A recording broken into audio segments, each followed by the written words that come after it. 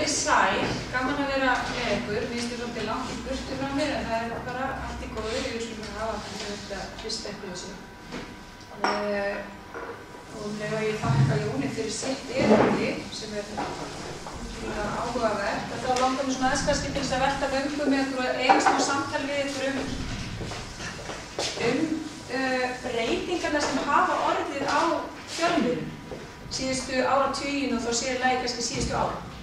Og eins og við vitum öll sem hér eru minni, þá hafa þær orðið gríðarlegar og tekið alveg ótrúlegum breytingum. Og hafandi unnið við fjölmiðla sjálf í 10 ár, þá var þeim tíma þá var við alveg gríðarlegar breytingar, bæði tæknilegar breytingar og svo líka náttúrulega með internetinu og öllum svo samfélagsmiðlum og svona vist. En við svona aðeins bara rifjum þessar breytingar upp og þá svona aðeins til að rifja því hvað var Ríkisútvarpið stofnaður 1930 og sjónvarpið sjálft stofnað 1966 og það var sjónvarpslaust í júní til ársins 1983. Við getum munum öll eftir því, flest öll. Og það var ekki fyrir árið 1987 sem sjónvarpið var sendt út 7 daga vikunnar. Það ekki lengra en það. Og 1983 hóf Rástur göngu sína. Og svona af því að ég að rifja þetta upp og þetta svona bara ákveðnar hugleiðingar sem langar að fara í gegnum með ykkur, að langar maður að sýna ykkur myndband frá árinu 1966 þegar fyrsta kosninga var sjónvarpsins var haldin í alþingiskosningum 11. júní 1967 og það var aðeins 8 mánuðum eftir að sjónvarpið tók til starfa. Og þetta mjög skemmtilegt og ég hef sýnt þetta einu sinni áður á fundi á FG og þetta bara svo gott stöff að ég ætla bara að sýna þetta og þið látið ekki trufla ykkur þá Elín Hist sé að kynna þetta inn. Ég bara höfða þannig. Fyrsta kosningavaka sjónvarpsins var haldin í alþingiskosningum í júní 1967 aðeins 8 mánuðum eftir að sjónvarpið tók til starfa og ekki verður annað sagt en að tæki og tól hafi verið fornfáleg eða ef ekki frekar að segja börn síns tíma.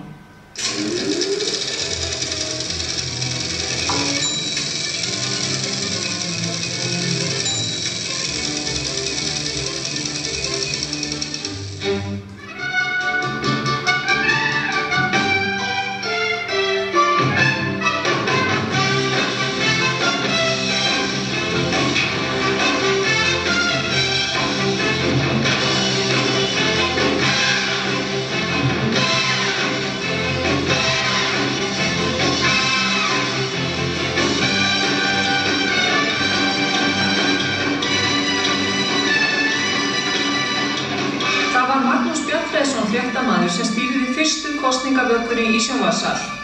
Á Íslandskortinu fyrir ofan þulinn voru blikkandi ljós sem sögðu til hvaðan tölur hefðu borist. Síðan voru tölurnar handskrifaðar upp á pappaspjöld og hengdar upp á vegg í myndverinu. En nú skulum við fylgjast með því þegar nýjar tölur berast. Jarðskjálfti og kjörstöðum hafði verið lokað af fréttamönnum hleypt inn í leikrimisal Austurbæjarskólans en þar sem flokkun og talningar hvaða hafði farið fram fyrir luktum dyrum og byrðum gluggum frá þeim klukkan 7 kvöldið. Já. Hér að koma fyrstu tölur úr Austurlandskjördæmi. A-listi, 100 atkvæði. Var að talsvöld verð í þessi atkvæðum saman. Og enn hringdi síminn. Þremur hliðum og verður að rífa fyrir nýmröndina áður hægt að opna þau og sjá hverju nattvæðin er ætluð. Og enn virðast alltaf koma hér nýjar tölur. Það Norðurlandskjördæmi eystra nýjar tölur og Norðurlandskjördæmi eystra. Talningu verði lokið fyrir miðnætti og getur vitan að dregist miklu lengur en hér koma nýjar tölur. Já. Það úrslit í Vesturlandskjördæmi. Og þá þessu fyrsta kosningasjónvarpi okkar að ljúka. Það oft venja í enda slíkra útsendinga að telja upp nöfn þeirra sem þar hafa komið við sög og hjálpað til. Við sleppum því þetta skiptið því á þeim lista hefðu orðið nöfn allra starfsmanna íslenska sjónvarpsins og margra fleiri. Ég læt því nægja að þakka þeim öllum kærlega fyrir hjálpina og við bjóðum góða nótt. Magnús Bjarnason ómælda virðingu skilið fyrir þetta verk að svara síman í tíð og tíma. En skiljið, svona var þetta og það ekkert svo ósvæða langt síðan, það var okkur 67 langt síðan. En í dag þá búum við gjörbreytt umhverfi og samfélag og upplýsingaflæði, samfélagsmiðlarnir og fréttastöðvar með samfelldum beinu útsendingu frá fréttaviðtölum allan heim sem fara út bara svona, ljóslega. Og aðeins til að því við erum í uppröðunni, þá man ég alltaf eftir að láta að deila mér minningu frá því árið 1991. Þá fór fram fyrsta beina útsendingin frá stríði. Það var frá Flóabakka í Kúveit og Írak. Og við krakkarnir í 10. bekk í Stjórnmálaskóla í Kópavogi, við þurftum eiginlega áfallahjálp að halda vegna þess að á þessum tíma. Þá héldum við raunverulega að Saddam Hussein hefði til að bera vopn sem að myndu drífa alla leið í Kópavogi.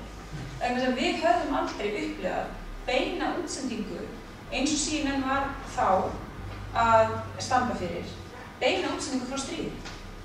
Og þetta var eiginlega hræðileg upplifun og ég man líka alltaf eftir þessari sálfræðastoð sem við þurftum á að halda í kjölfarið. Og þetta eitthvað sem að ég get alveg fullyrt að 10. bekkingar í dag eiga erfitt með að skilja. En það líka, Jón var náttúrulega mjög mikið að tala fjölmiðla og lýðræði rétt áðan og oft talað að fjölmiðlar séu 4. vandamálið. Ég vil ekki tala þannig. Fjölmiðlar gegna vissulega aðhaldshlutverki, upplýsingahlutverki, en við getum velt fyrir okkur hvort að þeir gegni grunnhlutverki í siðuðu samfélagi okkar. Jú, vissulega eiga þeir að gera það, en gera þeir alltaf? Já og nei, myndi ég svara því. Fjölmiðlar þjóna á eigendum sínum með beinum og óbeinum hætti til skoðanamyndunar sem að þjóna ákveðnum tilgangi. Og ef við búum við bjarað fjölmiðla umhverfi, þá endurspeglar það líka einhverja bjögun í samfélaginu, þetta. Og þess vegna svo mikilvægt að hafa ríkisrekna fjölmiðla, vegna þess að ríkisrekna fjölmiðla sem að standa fyrir ábyrgri fjölmiðlun í almannaþágu. Vegna þess að það mikilvægt fyrir okkur öll og í svona siðuðu samfélagi að hafa svoleiðis fjölmiðlum líka. Og það ég viðurkenni haft miklar áhyggjur af pólitískri stefnu núverandi ríkisstjórnar. Og svo það þannig að eignarhlutur fjölmiðla eitthvað sem að verður alltaf liggja á borðum uppi. Og eignarhlutur íslenska fjölmiðla og samþjöppun á íslensku fjölmiðlamarkaði mikið áhyggjuefni. Þó svo að vefsíðu fjölmiðlanefndar að þá sé þetta að segja íslenska fjölmiðlamarkað og ég ætla að fá að lesa hér aðeins smá texta það. Og þar segir: Fjölmiðlamarkaðurinn hér á landi hefur gengið í gegnum mikið umbreytingarskeið á undanförnum 2 áratugum eða svo, skeið breytingar sem ekki sér fyrir endan á. Eins og þessar breytingar horfa við almenningi birtast þar held í auknu framboði mismunandi fjölmiðla, innlendra sem erlendra og í stóru auknu efnisframboði. Á sama tíma hefur þróun af íslensku fjölmiðlamarkaði verið með líkum hætt og annars staðar í átt til samþjöppunar á eignarhaldi og markastöðu og myndun af fjölmiðla samsteypa. Og áfram heldur, og þið byrjið bara með mér að ég sé að vitna hér beint í þennan texta. Sökum fámennis hefur íslensku fjölmiðlamarkaðurinn fóð nokkra sérstöðu. Fjölbreytni í efni og eignarhaldi á fjölmiðla ekki eins mikil hér og víðast þekkist hjá fjölmiðla í þjóðum. Sömuleiðis gerir smæð markaðarins það að verkum að hann berskjaldaðri fyrir utanaðkomandi áföllum eins og berlega hefur sýnt sig að undanförnu í kjölfar þeirra fjármálakreppu sem hér hefur verið við lýði frá haustinu 2008.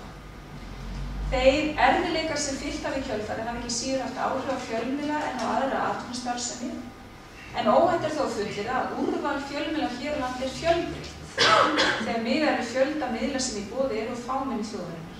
Þetta á jafnt við fjölmiðla sem framöndu þetta hafa stuðst við hefðbundnar miðlunarleiðir, þar að segja fréttarblöð, hljóðvarps og sjónvarpsstöðvar og nýja miðla eða vefmiðla. Þessi texti skrifaður ekki svo löngu eftir hrun. Og það sem eiginlega hefur gerst á íslensku fjölmiðlamarkaði síðan þá að það hefur orðið eins meiri samþjöppun og það hefur orðið þrengra í búi fyrir ríkisútvarpið. Og þannig ég sammála fjölmiðlinn þegar við tala íslensku fjölmiðlamarkað. Hann náttúrulega smár og sú smæð háir vissulega íslensku samfélagi. Og vissulega má segja að úrval fjölmiðla á Íslandi sé kannski meira en í öðrum 320.000 manna samfélögum. En hverjir eiga þessa fjölmiðla? Og hefur það áhrif? Já, auðvitað hefur það áhrif. Ef ég bara má aðeins lesa upp fyrir ykkur, þá það eitt stykki árvakur sem heldur út í Morgunblaðinu með gríðarlegu tapi. Þar eru helstu eigendur Þorsteinn Már Baldvinsson, Guðbjörg Matthíasdóttir, Ísfjarðar og fleiri útgerðarmenn.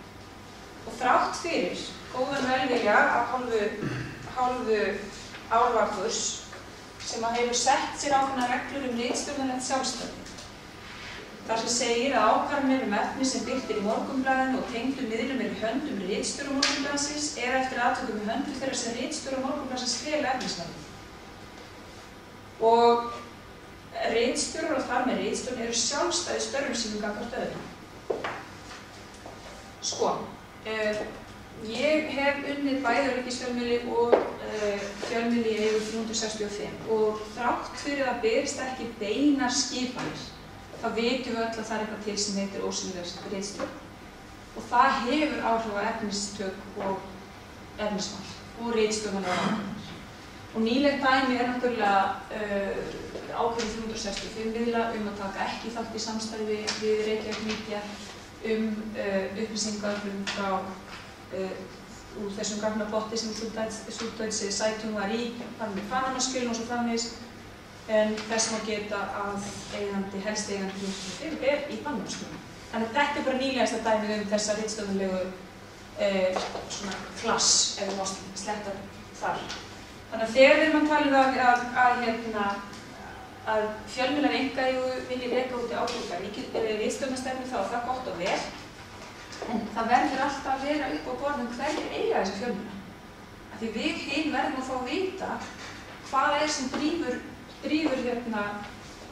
eigendurna áfram í því að halda út í fjölmiðli sem rekinn með margra milljón tapi á dag. En áhrif fjölmiðla, eins og þið vitið, eru náttúrulega gríðarleg og geta verið ónæg, leyfi ég mér að segja.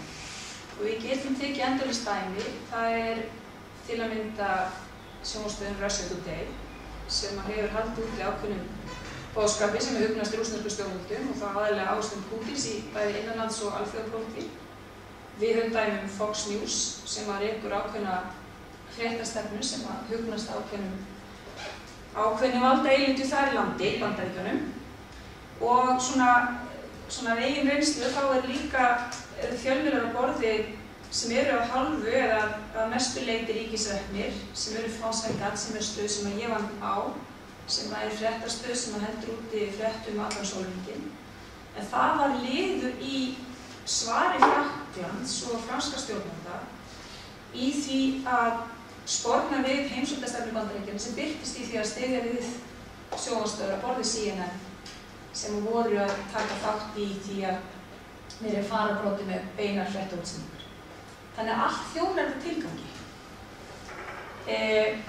Svo líka það sem við komum aðeins inn á áðan í spurningum til Jóns og það er þessi tegund fréttamennsku innan gæsalappa sem fram hefur komið á síðustu áratugum sem snertir einmitt þessa vanþekkingu og traust sem Jón var að fjalla fyrir á. Og í staðinn fyrir að halda upplýsingum frá almenningi þá frekar verið að bjóða almenningi upp á ákveðna tegund fréttamennsku sem nefnist infotainment og ákveðin stúpifikasjón og þú veist, það verður svona léttmeti undir þeim formerkjum að þetta sé fréttamennska. Og þetta orðin mjög þekkt aðferð í nútímafjölmiðlum til að forða ákveðnum upplýsingum frá almenningi eða bara svona ákveðin deyfing og þetta náttúrulega aðferð sem hefur verið vanleg og verið notuð bara í gegnum mannkynssöguna til að forðast ákveðna gagnrýni og bjóða frekar upp á skemmtun og lýðskrum. Og það alþekkt leið ráðandi afla og valdastétta. Að notast við þetta, það bara brauð og leikar heldur en bjóða upp einhvers konar gagnrýni umræðu. Og svona í því samhengi þá langar maður að sýna ykkur stutt erindi og fá að slökkva á honum Magnúsi okkar. stutt erindi með Amy Goodman sem framleiðandi og stjórnandi hjá Democracy Now! Sem sjálfstætt starfandi fréttaveita sem sýnir þætti og umfjöllun yfir 1400 almanna sjónvarps- og útvarpsstöðvum. Og í þessu innleggi frá Amy Goodman þá fer hún yfir áhrif fjölmiðla í Bandaríkjunum á framgöngu og velgengni Donald Trump.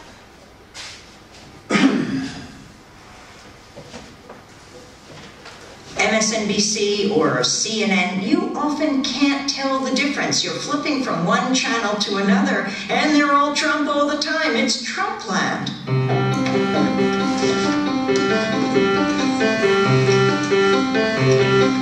I see the media as a huge kitchen table that stretches across the globe, that we all sit around and debate and discuss the most important issues of the day. War and peace, life and death.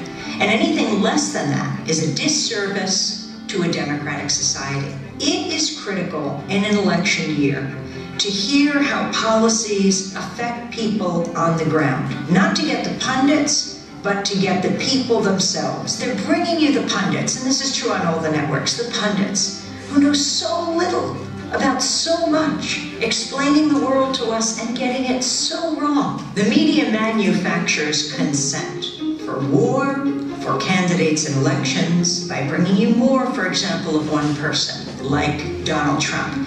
He is pumped into everyone's home. He can just stay in a gold-gilded mansion in New York or one of them in Florida. The rest of the candidates trudge from one state to another. Why does he get this unfiltered pipeline into everyone's brain, into your eyes, into your consciousness? It matters. The Tyndall Center did a report in 2015. They looked at the whole year. They found Donald Trump got 23 times the coverage of, say, Bernie Sanders. They found ABC World News Tonight did something like 81 minutes on Donald Trump, and I think they gave Bernie Sanders 20 seconds. Bernie Sanders is breaking every record. It's the only reason he's getting any coverage right now. I mean, the media, he is shaming the media. In March, he raised something like $44 million. Hillary Clinton raised $29 and change million. $44 million, that hasn't been done before. You break every record, and there's a blip in the corporate media radar screen.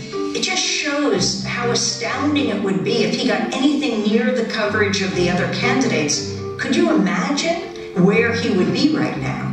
In this high-tech digital age, with high-definition television, digital radio, all we get is static. That veil of distortion and lies and misrepresentations and half-truths that obscure reality. When what we need the media to give us is the dictionary definition of static. Criticism, opposition, unwanted interference. We need a media that covers power, not covers for power. We need a media that is the fourth estate, not for the state.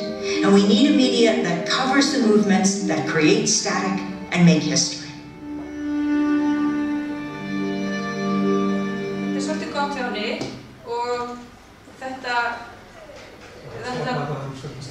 já, stoppa hvernig það hérna. The number one thing that I want. Hérna, það hefur verið ritaðar margar blaðagreinar og það er búið að velta vöngum endalaust yfir þessu fári, þessi fjölmiðla fári sem umlykur Donald Trump. Og það er líka eins og hún að benda á Amy Goodman, það náttúrulega ábyrgð fjölmiðla gríðarleg. Og þegar við lifum á tímum upplýsinga áreitis, þegar að samfélagsmiðlarnir Facebook, Twitter, Snapchat, WhatsApp og hvað heita allir saman, þá snýst þetta allt sko stutta línur, stutta frasa. Og það Donald Trump mjög góður í. Hann á skjön með allt annað.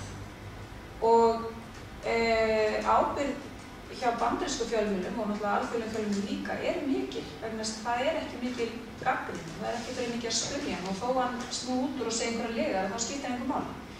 En ég velti því fyrir mig líka hvort að á tímum samfélagsmiðlana þá talað að við séum orðin okkar eigin fjölmiðl. og ég veit ekki alveg hvað ykkur finnst það. Ég ekkert endilega því. Eiginlega alls ekki. Vegna þess að þegar við veltum fyrir okkur því að eru þá möguleikar almennings til raunverulegs aðhalds og upplýsingaöflunar, eru þeir orðnir meiri núna en áður, og hver eru þá raunverulega áhrif samfélagsmiðla á lýðræðislega umræðu og stjórnmál. En eru við ekki bara eins og við talum hérna áðan, eru við ekki bara svolítið að fá einsleitar og einsleitar upplýsingar?